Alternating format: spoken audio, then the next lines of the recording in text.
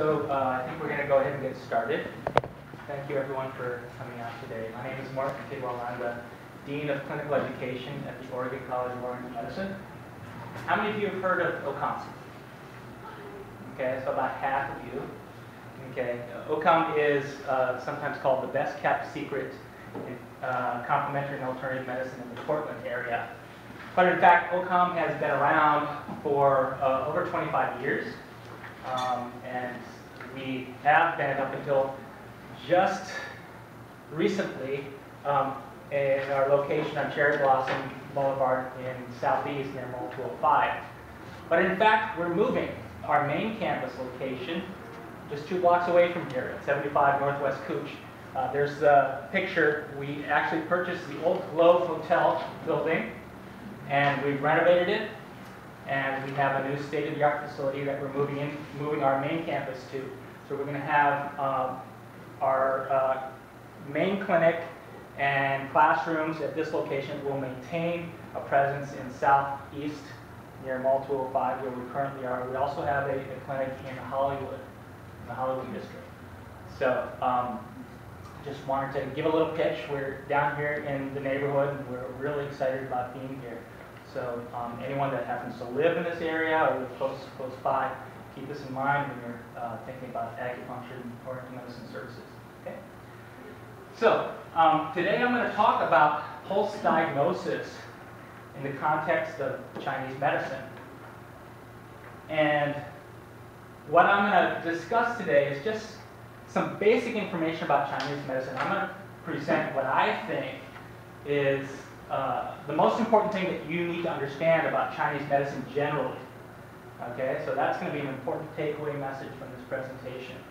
I will go over the history of pulse diagnosis in Chinese medicine briefly, talk about some of the main texts in pulse diagnosis, some of the main writers, and what those texts dealt with in terms of pulse diagnosis.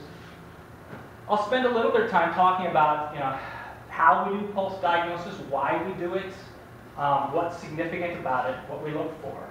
Okay, and finally, at the very end, I'm going to we'll spend some time together feeling pulses and getting a sense of some of the basic characteristics.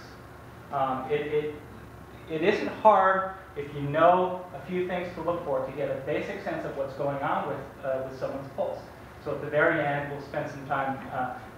Beth is going to be our pulse model, and I'll go ahead and feel her pulse. And then I'll let each of you feel her pulse and give you some guidelines about what to feel for, and we're going to report back and get a sense of what's going on with Beth in terms of her pulse, and see how well we can discern what's happening with her. Okay. So first off, how many of you are familiar with Oriental medicine, Chinese medicine to some degree? Okay. So most everyone has some familiarity with it. So I have a question. What do you think makes Chinese medicine unique? History. Definitely. What about its history you think is unique about it? Ancient, 5,000, yes. 7,000. Yeah, and in fact, we're not even certain exactly how long. We know that in terms of the written record, it goes back 2,000 or more years, but there are archaeological records that go back much early, and quite likely we're talking thousands, probably more than 5,000 years. And I would say even as much as 9,000 years, perhaps. That's speculation of how long this has been going on. What else? It works with the energy in the body, with the meridians and the acupressure points, which Western medicine doesn't use at all. Yeah.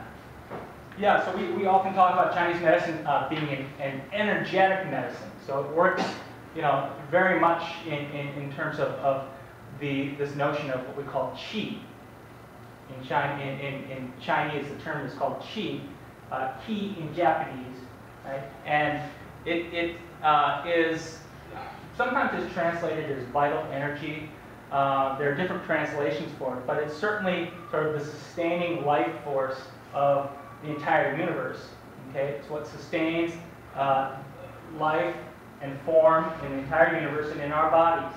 Right? So that's something that certainly is interesting, distinctive about Chinese medicine. I think it's much more interactive than Western medicine, more listening to the patient and more working together or something. That's what I associate with. Yeah, I would say that generally, I mean, it's a medicine that does really try and listen, okay, and pay attention to what's going on with the person on a lot of different levels. And we're going to talk about some of the points of diagnosis in addition to the pulse diagnosis and how that informs what we do in our practice. But I want to say a little bit about this here. You know, do you think acupuncture is something that's distinctive about Chinese medicine? I think it's Eastern. Mm-hmm. I love it. I consider it non-invasive and non-prescriptive compared to Western. I drift that way. Okay. Now, I'm sort of setting you up here, okay? Because I'm asking about all these different modalities. These are all modalities or methods of treatment within Oriental medicine or Chinese medicine. Most people in the West, when they think of Chinese medicine, Oriental medicine, they think of acupuncture. But in fact, we have herbs as a very important part of our medicine. Moxibustion, which is the burning of a particular type of herb for warming or thermal heat therapy. Okay, cupping. Some of you, I'm sure, have had cups. Okay, we introduce, fire into a glass cup. You put it on the body, it creates suction and gets the qi in the blood moving, right? And certainly we have forms of massage. Tui Na is a form of Chinese massage. Shiatsu is the Japanese form of Oriental medical massage. Okay, but all of these things, I would say, are not necessarily what makes Chinese medicine unique. Acupuncture, in fact, you have Western doctors that practice acupuncture. Okay, they stick needles in people. Okay, they don't, however, practice them according to the same principles that we practice the ancient principles of our medicine. Okay, that's not to say that what they do is wrong or bad, but it is different. But they still say that they practice acupuncture. They practice medical acupuncture. We practice something that's different. Anything that we do in terms of herbs, acupuncture, massage is going to be based on our ancient principles of the medicine. Okay? I will say one other thing about acupuncture, which is interesting. They've come across a mummified remain. This was back around 2000 in the Tyrolean Alps. Okay, between Italy and Austria. And this, they to the best of their, the tools that they have, they think this is about, this person lived about 9,000 years ago. And what they found were tattoos along certain lines of the body. Okay, and they have a certain correspondence to certain acupuncture points that we understand, today. Okay, and what we think may have happened with this ancient mummified person is back in the day, they actually had a form of acupuncture, and it's possible that acupuncture may not have developed in China, or, and it may not have developed in China, but it moved to China and the Chinese kept it going. Or it's possible it developed in different places in the world separately. Cupping, in fact, is a type of therapy that you will find in multiple parts of the world that develop independently of Chinese culture. Okay, so I just want to put that out there. The point is, acupuncture, herbs, moxibustion, cupping, massage, all of these things, these modalities of Chinese medicine are distinctive, but they're not what makes Chinese medicine unique. Okay? what makes Chinese medicine unique is ultimately its approach to diagnosis. Okay? One could say, in a bigger sense, its whole approach to the world. It is a naturalistic medicine, okay? And it sees everything as interconnected, right? So, the planets, the stars, have a connection to the earth. The insects, the trees, all the animals have a connection to each other. And all of this has a connection to us as human beings. We're interconnected, okay? And every part of the human body is interconnected as well, okay? So I would say that the thing that makes Chinese medicine distinctive is its approach to diagnosis. And I'm going to talk a little bit more detail now about what that means specifically. We have here two symbols. We all know what this symbol is, right? Supreme Ultimate Tai Chi, yin-yang symbol, right? Okay. This is representative of ultimately the Chinese worldview. Okay. Who knows what this symbol is? Actually, it's not caduceus. They look similar. This is called the rod of Asclepius. And in fact, they're confused. The caduceus is the symbol associated with Hermes, okay, the messenger in Greek mythology. The rod of Asclepius is associated with Asclepius, who was the son of Apollo and who was a healer. So in fact, when you see different medical professions using this symbol, they're correct. If you see them using something that has two snakes with some wings on the side, it's actually a bit of a mistake. But the point is, this is a symbol of Western medicine. One could say this is a symbol of Chinese medicine. And in Western medicine, when we go see a doctor, what do? Okay, when we go in, we complain, we're not feeling well. They're going to draw some blood.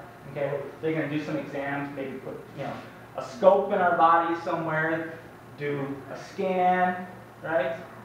They will perform these different tests to determine what disease we have, right? And in Western medicine, it's the disease that's the most important thing, okay? And for them to diagnose a disease, you have to have shown some sort of either physical abnormality, okay, a tumor, a break, a fracture, something like that, or your blood work has to be abnormal, okay, something like that, or something in a scan that looks abnormal, okay? And if you go in to see a doctor and you're diagnosed with asthma or ulcerative colitis or Crohn's disease or any number of diseases, 5 different people with that disease are pretty much going to have the same kind of blood work, the same kind of scan, something like that. They're all going to look the same, so they'll be diagnosed with the same disease, right? Chinese medicine emphasizes what we call pattern diagnosis, or patterns of disharmony, okay? That doesn't mean that we disregard a disease. In fact, in Chinese medicine, traditionally, we have our own disease categories. Generally, what that means is a chief complaint, okay? So, if you have a headache, in Chinese medicine, we believe that that's actually considered a type of disease. Or if you have constipation or diarrhea, you have a disease. Right? Those are considered diseases. Western medicine would say headache, just a symptom. Constipation, diarrhea, just a symptom. Okay? But in Chinese medicine, traditionally, those were considered diseases. Now today, in modern Chinese medicine, we also understand that people suffer from modern diseases with names like asthma, ulcerative colitis, Crohn's disease, things like that. Okay, so we take all of that into consideration, but when 2 people come to us suffering from headache, or maybe a Western disease called asthma, we're going to look at some other things that give us additional information, okay? We're going to be looking at their tongues. We're going to be feeling their pulses. We're going to look at their eyes. We're going to look at their complexion. We're going to ask questions about their sleep and their energy. And if two people with the same disease come in and their tongues look different, their pulse feels different, their eyes look different, their complexion looks different, their sleep is different, they have what we call different patterns of disharmony.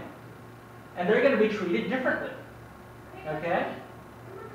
So a pattern of disharmony is an individual person's response to a disease. It's how each person responds to having a certain type of disease. Because we all know situations where two people will get treated for the same disease with the same treatment in Western medicine. One person improves, one person doesn't, right?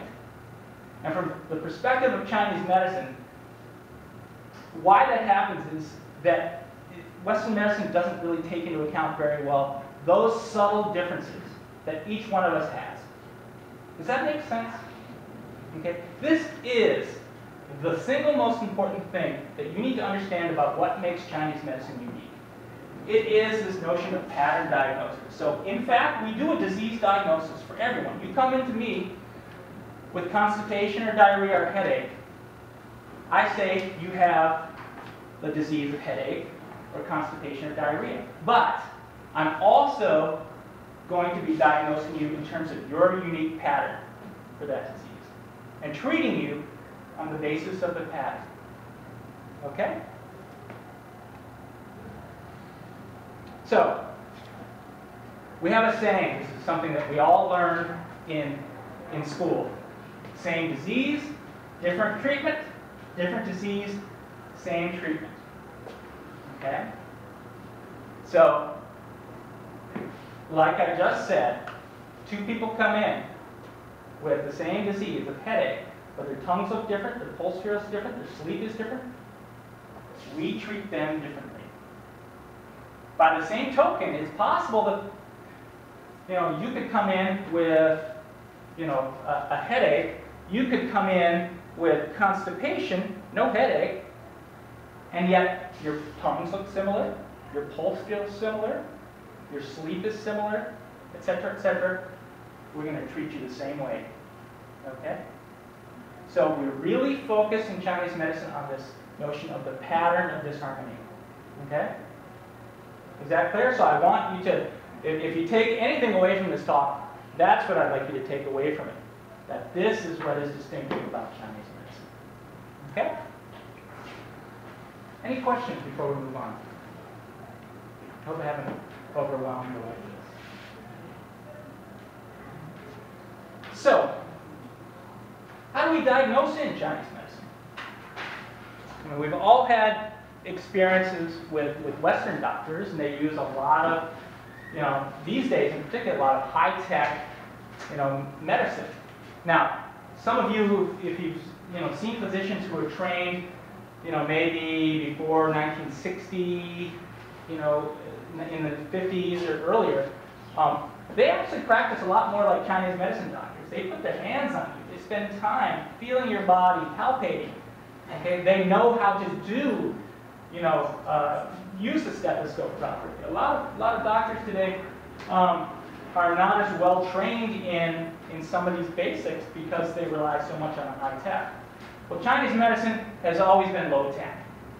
Okay, and it relies on what we call the 4 examinations to come up with its diagnosis. Okay, the 4 examinations are observation, listening and smelling, asking, and palpation. So, when someone comes in to see me for a treatment, the first thing I do is I'm observing them. I go out into the waiting room, I introduce myself, I say, "Hi, I'm Martin Kidwell, I'm going to be treating you today." And I'm looking in your eyes. That's the first thing I do. I want to know what's going on with the state of your shen, or your spirit. In the West, we have a saying, the eyes are the window to the soul, right? They tell us a lot about what's going on with someone, right? So the shen is very important. That's the first thing that I do. I look in someone's eyes, I want to know what the state of the person's shen is. I'm also looking at their complexion, okay? Is it pale? Is it red? Is it ruddy? Okay? I look at things like their gait. Are they limping? Are they hiked up like that? You know, that tells you something. As I'm walking back to the treatment room, you know, I'm walking, looking at how people are walking. I look at the nails. The nails give you a lot of information about the state of someone's blood in particular. All right? So observation is one of the key pillars of diagnosis. Listening and smelling. Okay? Listening. Obviously, we listen to someone's voice. We want to know, the voice can tell us the state of someone's qi, how strong it is. People with weak voices naturally have weak qi, lung qi, as we call it in Chinese medicine. We'll listen to their breathing. Okay? Are they breathing heavily? Do they have wheezing sounds? People with asthma, you can hear, if someone with bad asthma, you can hear the wheezing in their chest, right? We'll listen to cough. Okay, in Chinese medicine, no two coughs are the same. We treat a dry cough differently from a wet cough, and we've all probably had both. So you know the sound of a dry cough versus a wet cough. That's significant. There's also smelling. We don't do as much of that these days as in the past. In the past, there's actually a lot more, physicians would smell the urine, okay, and stir it up and smell it. We don't do that as much now, but I will tell you that can be distinctive. The smell of someone's breath can tell us a lot about what's going on in terms of their pattern. I had a patient just this past year who had what's called diabetic ketoacidosis. Anyone know what that is? You ever smelled it?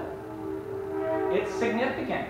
People with very severe untreated diabetes, their kidney function can decline significantly, and their whole metabolism changes. So they start burning fuel in a way that's not healthy, and it creates a smell in their skin and in their breath. And I walked into that treatment room and I smelled it and I said, "Whoa, this person's severe diabetes." And that can be a very dangerous situation. So smelling can be very important in terms of diagnosis. Okay? Asking, obviously.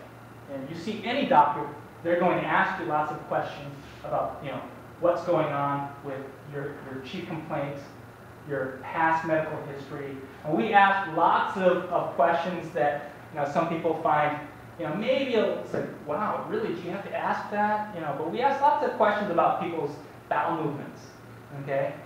We ask lots of questions about people's urine, okay? What it looks like, how it smells, all these things. And it's important for us because it gives us very, very important clinical information for coming up with a diagnosis. And finally, palpation. Palpation is one of the pillars as well of diagnosis in Chinese medicine. Palpation can include abdominal palpation, okay? And the Japanese have taken this part of palpatory diagnosis and really elevated it to an art, okay? So Japanese medicine, traditional medicine, really emphasizes the abdominal diagnosis using palpation of the abdomen. Okay? Chinese medicine practitioners do it as well, but it's not emphasized as much. We certainly palpate along the course of the different channels to get a sense of what's going on at different locations. Okay? The other hallmark of palpatory diagnosis is the pulse, and that's what we're here to talk about today. Okay, so I'm going to get into that. The other one I just realized I didn't talk about in observation is tongue diagnosis. I wasn't sticking my tongue out at you, but tongue diagnosis is very important. Okay, so looking at the color of someone's tongue, looking at the size of it, whether it's big and swollen and puffy, or really thin and narrow and shrunken. Is it red? Is it pale? Does it have scallops at the edge? Is the coating thick or thin? Is the coating white, or is it yellow, or even brown or black? All of these things tell us important pieces of information. Okay? But we're here today to talk about pulse diagnosis. Take care. So, in the history of Chinese medicine, this text, the Huang Yi Jing, the Yellow Emperor's Internal Classic, is considered kind of like the Bible of Chinese medicine. Okay, just to consider that 2,000 years ago, we had a text that laid down most of the foundations, the theoretical foundations of our medicine. We still use it today, and most subsequent medical texts, go back to the Neijing as its source. Okay? As far as pulse diagnosis in the Huang Yi Neijing, back in those days, it was different from the way we do it now. Okay? In the Neijing, they actually felt the pulse at 9 different arteries in the body. Okay? So you had pulse diagnosis done on the head. Okay? Pulse diagnosis was actually done, in the arms, and also on the legs and down into the feet as well. And at each of these locations, you had 3 different. So from the head had 3 different arteries that were palpated. The arms had 3 different arteries that were palpated, and the legs had 3 different arteries that were palpated. The Neijing doesn't talk a lot about what the significance of these pulses are. You have to keep in mind the Neijing, being written a long time ago, we're not even certain if it's entirely complete. Some of the information is a little bit difficult for us to understand today. But the primary way that pulse diagnosis was described in the Neijing was as a way of giving a prognosis about someone's death. So when pulse diagnosis is described in Chinese medicine, the practitioner is usually saying this kind of a pulse means that the person will recover from their severe illness and not die, or this kind of a pulse means that the person is beyond treatment and will pass away. Okay? So this is the first text that really talks about pulse diagnosis. During the Han Dynasty, we have a text called the Nanjing, the Classic of Difficulties. And the Nanjing established pulse taking at this location in the wrist, okay? Right in here. The Neijing talks about pulse taking at the wrist, okay? But the Neijing also talked about all these other places and didn't give, the priority to the wrist pulse, okay? By the time we get to the Nanjing in the Han Dynasty, this location right here at the wrist is where pulse taking settles. Okay? The other thing that's distinctive about the Nanjing is it starts to attribute organ and channel correspondences to these pulses here. So I mentioned earlier that Chinese medicine sees everything as interconnected, right? Well, what that means is that any one part of the body can be a reflection of the entire body. Okay? So, taking the pulse here at the radial artery, at the wrist, the Chinese believe that you can actually get a sense of what's going on with other parts of the body. Okay? So let me show you something here.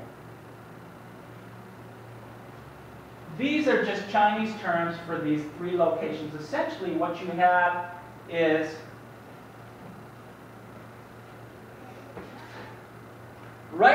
if you all feel your own wrists, there's this bone here that's called the radius. Okay? And if you feel right in this area, you feel kind of a bump just past the wrist crease, okay? Just about maybe half an inch or so, an inch from the wrist crease. Feel that bump there on the radius? Well, just past that bump is where you put your middle finger. We call it the guan position.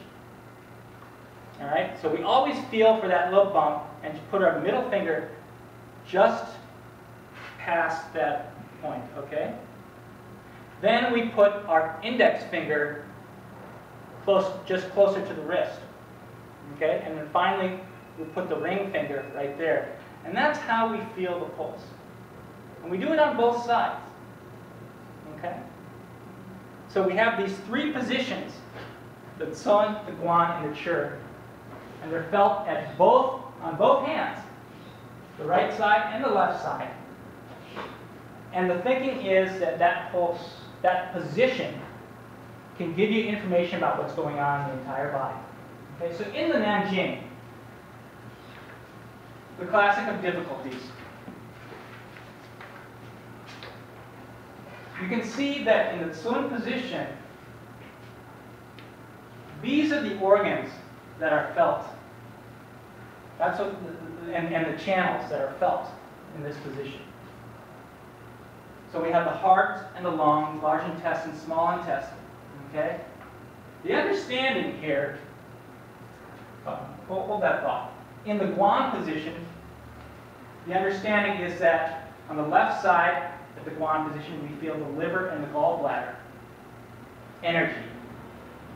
On the right side, we feel the spleen and the stomach energy. And what this means, don't get confused about these terms. When we talk about liver, gallbladder, spleen, and stomach, we're not necessarily talking about the same thing that we understand in Westerners. Okay? These are terms that the ancient Chinese used more in a descriptive way of what was going on in our physiology and pathology in the body. So when I say to someone, oh, your kidney energy feels weak, that doesn't mean you're a candidate for transplant or you're a candidate for dialysis. It doesn't mean that at all, okay? It means something very different. But the point here is that in a Sun position, we tend to think of it as corresponding to everything from the diaphragm upwards, okay? So at the Sun position, we can feel the energy of the body from the diaphragm to the chest, into the head, even into the shoulders and arms. Okay? In the Guan position, we're able to sense the energy that's going on from the diaphragm to the belly button. Okay? Sort of in this area. All right? Finally, at the chur, what we call the chur position, we are able to sense the energies from the belly button downward. Okay, even all the way down into the legs. Okay? So that's how the Nanjing broke things out as far as the pulse is concerned. Almost 200 years later, we have the Maijing, the Pulse Classic, by a practitioner called Wang Shuhe. He is pictured right here. Wang Shuhe was the first person to really do a detailed study of pulse. Okay, so the Maijing is the first detailed study of pulse and pulse diagnosis in the history of Chinese medicine. Okay?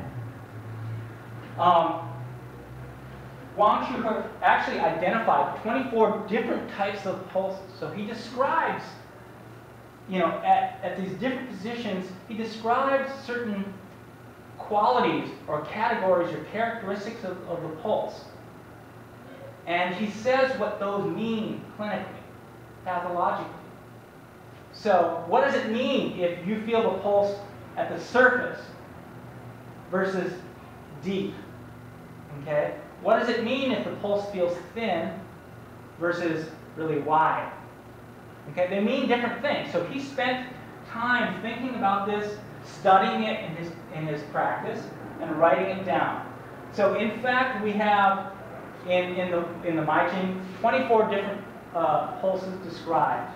Okay, and I will point out that he did something a little bit different in terms of how he looked at the correspondences of the different organs and channels. Okay, one of the things that he did differently was in this chur position.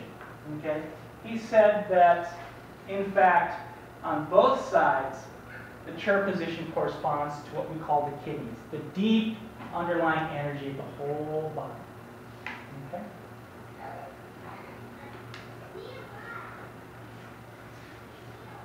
if we fast forward to the Ming Dynasty, we have Li Shijie, who wrote this particular text called Yinhu's Study of the Pulse, or the Lakeside Pulse Masters Classic. Okay, that's another translation of this. And his text established the foundations for modern pulse taking today. So most of what we understand about pulse taking, at least in the Chinese tradition of Oriental medicine, is based on this text, okay? And he developed some additional pulse categories. In fact, he came up with 27. So these descriptions of different types of pulses and what they mean, he came up with 27. Today, there's different numbers, but generally we think of about 28 pulse categories, okay? So, and most of them come from his text. One of the things that he also did differently is he tended to focus much more on these organs, okay? He was much more of an herbalist than he was an acupuncturist. And he tended to focus the importance of pulse taking much more on the yin organs of the body, okay? You don't have to worry about all that. The point is that it's just an evolution of the understanding of pulse taking. And ultimately, this is, when I feel a pulse, this is basically what I am feeling for. I'm feeling at the Sun position on the left-hand side, okay? So right there. I feel what's going on in the heart energy, the center of the chest. I also think of it as just everything that's going on from here upwards, too. So sometimes I can feel if someone has a bad headache or pain, you know, in their head or shoulder or hands, I can feel that in the Zun pulse. On the right side, the focus is more on the lungs and the center of the chest. If someone's having difficulty breathing, someone who's asthmatic maybe, they got a tight chest, or maybe they're just stressed out and they're not breathing well. You know how that all happens when we're not thinking, we're stressed out, we get that kind of thing. I can feel that in the pulse, okay? In the Guan position, once again, we feel on the left side the liver and the gallbladder energies, or what we call the spleen and the stomach, which is really just the digestion, okay? So on the right side, the Guan, we feel the digestion, okay? And it's quite distinctive. If someone has poor digestion, it's very common that you will feel in that right Guan position that the pulse feels very weak, or maybe it feels very soft, okay? So that's very distinctive. And then finally, in the Chi positions, you feel the energy of the kidneys, the kidney organ. And the kidneys in Chinese medicine are the underlying energy of the whole body, okay? It would include things like your basic constitution, maybe what we might in modern terms understand as our genetic makeup, okay? What you came into this world with, okay? So the kidneys are the deep underlying energy of the whole body that all the other organs draw their strength from. And at the Chi position, that's what we're feeling, okay? And it's a little bit different from the left side to the right side. On the left side, this focuses much more on the yin and the blood, okay? These organs here are more associated with the yin and the blood on the left side. And on the right side, these organs are much more associated with the qi and the yang, okay? All right. So what does the pulse reveal? We can feel in a pulse whether someone is running more hot or more cold. Okay? If their pulse is rapid, generally, not always, but generally that means that they have heat in the body. If their pulse is very slow, usually that means that we think that they're running on the cool side, or the cold side. Okay? We can also tell if someone is more excess or deficient. Someone who's deficient, what's their pulse going to feel like? What do you think? Weaker, absolutely. Someone who's very deficient, their pulse is not going to be strong. Someone who's strong is going to have a full pulse, and when they get sick, it's going to get excess and feel really full. All right? We can tell where a disease is located by feeling the pulse. Okay? We can tell if it's more on the superficial surface of the body. Generally, pulses that are felt just at the surface indicate that there's something going on pathologically at the superficial portions of the body. Whereas if you feel the pulse very deeply, that usually means that whatever's going on with that person is generally deeper inside. Okay?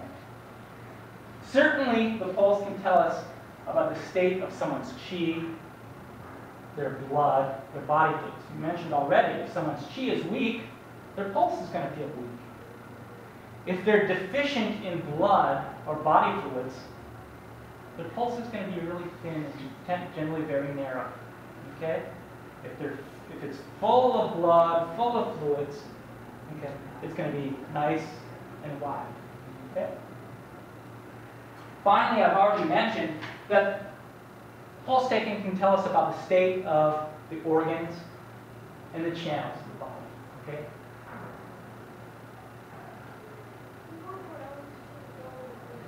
So when we take the pulse, we have to ensure that there are the proper conditions and methods. The proper conditions are met and the proper methods are followed. It doesn't help when someone is rushing in to an appointment if they're hurried or if they've been in traffic and they're very angry. We want to give them time to just calm down and settle down, because that can distort the pulse and give an inaccurate reading. Okay? We also want to follow established methods, and I'm going to talk about all this in just a second. And finally, when we feel the pulse, assuming that the proper conditions are met, and assuming that the practitioner is following the proper methods, we have to be able to translate what we feel into the traditional categories or images that have been laid down by the teachers. Li Shizhen, as I mentioned, had these 27 pulse images. Okay? And when we're feeling the pulse, we're thinking, oh, okay, it's superficial and it's thin, okay, and it's rapid. That means blah, blah, blah, blah, blah. Okay? That's what we do. Okay. So you can see here, these are the basic conditions or methods. The patient must be relaxed. It doesn't help if someone is stressed out, has been rushing to the appointment, and you take their pulse immediately. That doesn't help. You have to give them time to settle down. You as a practitioner also have to be calm and be able to concentrate. Okay? It's really important that the arms and the wrists of the patients are relaxed and no higher than, but generally below the heart. Okay? So usually when you go see a practitioner, you sit, I usually have them sitting like this in a chair and just resting their hands in their lap like that. Okay? But a lot of practitioners will have little pillows at the table, and they'll just have you rest your hands like that and feel them just like that. Okay? If the arm is above the heart level, however, that's not good. That's not the best way to take a pulse. Okay, so I already mentioned where the fingers need to be placed, right? So if you recall, we put the guan, middle finger at this guan position, which is just past that little bump that we feel on the radius, okay? And then we put our index finger here at the Tsun position and our ring finger at the Chur position, right? We make adjustments if someone is really short and small. our fingers are going to be closer together like that. They'll be right together. If they're really tall, they got really long arms, long legs, we might spread the fingers out a little bit like that. Okay? So we make a certain adjustments based on the size of the person, where the sun, the guan, and the chur is. Does that make sense? Okay. The other thing that we do that's important as far as the method of pulse taking is we actually have our fingers in kind of an arch like this. So when I'm feeling the pulse, I'm actually got these three fingers in a bit of an arch. I'm not like that, I'm not like that, but just about like that. Okay? The other thing it says here, the fingertips are kept on the same horizontal level. What does that mean? What it means is, if you can see, it may not be easy to see, but you want the index, the middle finger, and the ring finger all to be at about the same level.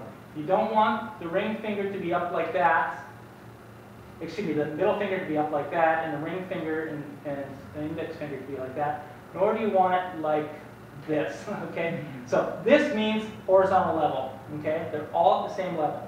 So you have a little arch, and they're all at the same level, just like that. That's the proper method for taking the pulse. Applying the right amount of pressure, that can be challenging, okay? When you feel the pulse, or when I feel the pulse, what I like to do initially, on each side, I will apply pressure with all three. So I'll go like this, I'll go from the surface, the middle, to the deep level. I'm exaggerating, but I push all the way down with all three fingers, the same pressure.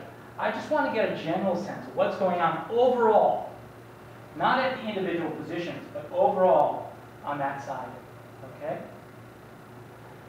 We also will apply pressure at each individual position. So once I've gone and pressed all the way down with all three fingers simultaneously, I start feeling at the Tsun position. Superficial, mid-level, deep. And then I'll go to the Guan position. I'll feel superficial, middle, and deep. And then finally at the Chur position.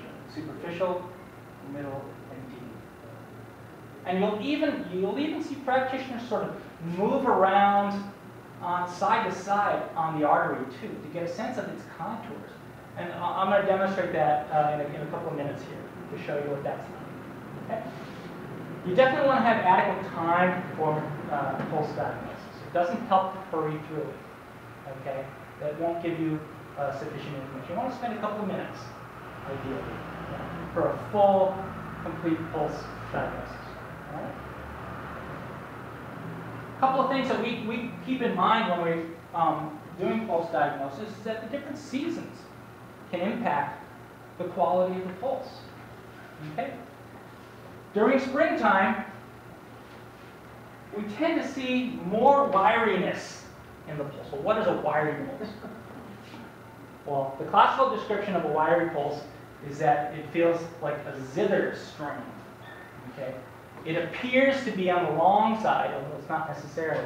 But it has a tension, has a certain tension to it. Okay? And the reason why this wiry pulse is associated with the spring is that that wiriness has a certain association with the liver. Okay? And in Chinese medicine, Chinese philosophy, Chinese medicine is all about correspondences. So organs, the different organs have different seasonal correspondences. In Chinese medicine, the liver is associated with the spring, okay, where the yang of the earth is starting to well up and get stronger and stronger as we move into summertime. Well, that is associated with a lot of wind, okay, and is associated with the liver and a wiry pulse. So we tend to feel that more just normally across the board when people come in during springtime. Certainly in the summertime, right now, when the weather's hotter, the yang is at its fullest in the year, right? So we'll generally tend to feel across the board more forceful, stronger pulses. So even people who are weak, their pulses will tend to be a little bit stronger during the summertime. That's natural. During the autumn season, the pulse can often feel thready or thin and floating. The understanding in terms of Chinese medicine is that, certainly in China anyways, autumn is considered more of a dry season. Okay? And that means that the body fluids tend to be a little bit, can be affected. You tend to be a little bit drier in autumn, and that can lead to a thinner pulse. Not as much fluids filling up the pulse. Okay? The pulse can often be floating as well. Autumn is the time when evil winds from the environment start to attack. Okay? And that's when we start to get colds. Autumn and into winter, we start to get colds and flu, right? The reason why the pulse is floating is our qi in our body is starting to go outwards to the surface of the body to protect it against these evil winds in the environment. Okay? Finally, in wintertime, the pulse is generally much deeper. I come from the upper Midwest, Minnesota. Has anyone lived in a really cold country? Okay, so you know what it means, the difference between wintertime and summertime. You can feel it in your body. Okay, and when you live in a really cold climate, I'll tell you, and as a practitioner, I can notice it. I can see it in people's pulses. Wintertime, those pulses go deep, deep, deep. It's like, the sap in the trees, getting, taken in deep into the tree. And then when summertime comes out, all the energy starts exploding. You can feel that in the pulse. The pulse comes up in the summertime. So we take this all into consideration as we're feeling the pulse. We also notice that someone who's healthy is normally going to see that their swimming position is more superficial, the guan is a little deeper, and the chur is the deepest. Okay? Sometimes it's reversed, however, and that's not appropriate. Something's amiss if that happens. If their swimming position is deep, but the chur position is more elevated or superficial, that's backwards. Okay? Athletes, real extreme athletes who tend to have slow pulses, that is not abnormal. Okay? So we have to know if someone is a real athlete. If they have 60 beats or less a minute, that's not necessarily pathological. Young people, toddlers, infants are definitely going to have a rapid pulse. So we can't, use the same pulse rate for an adult that we would with a toddler or an infant. Okay. Generally, we tend to think that a woman's pulse on the right is stronger than on their left. Okay, and the opposite is true in men. Okay, but these are all just general factors in terms of what we consider when taking a pulse. Okay, and they're not absolutes. They're not always the case. Okay, so we're just about wrapping up here. So today, as I mentioned, we have about 28 total pulse images or categories. You can see there's a whole long list of names here, but there's many more that I haven't included. But this gives you sort of the outlines of what I want us to practice these last few minutes, okay? Which is, I want us to be able to feel whether someone has, or whether Beth has more of a thin pulse or a large or wide pulse. Whether her pulse feels more forceful or weak. Whether her pulse is more rapid or whether it's slow. And today, we generally gauge that by looking at watches. If someone is, their pulse rate is 90 beats or more per minute, we tend to consider them having a rapid pulse. If it's 60 beats or less, that's considered slow. So anything between 60 and 90 is considered normal. Okay. I also want us to, to understand whether, to see whether Beth has more of a deep pulse or a floating or superficial pulse. When I have students in clinic, this is the most important thing I want them to know when they're first starting clinic. There are lots of other characteristics or categories of pulses that are important to know, but this is crucial. You have to know these. Is it thin? Is the pulse thin, or is it wide? Is it forceful, or is it weak? Is it rapid? Is it slow? Is it superficial, or is it deep? Okay? So, what we're going to do right now, for anyone that wants to participate, Beth is going to sit in the chair here. I'm gonna feel her pulse first. Okay?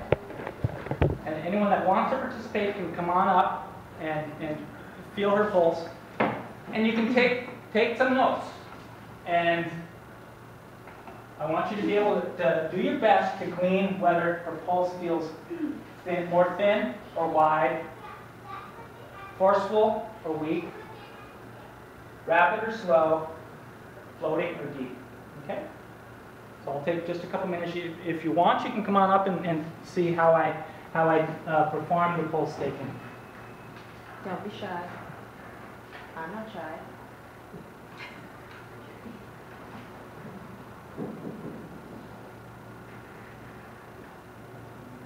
So all 3 fingers at once.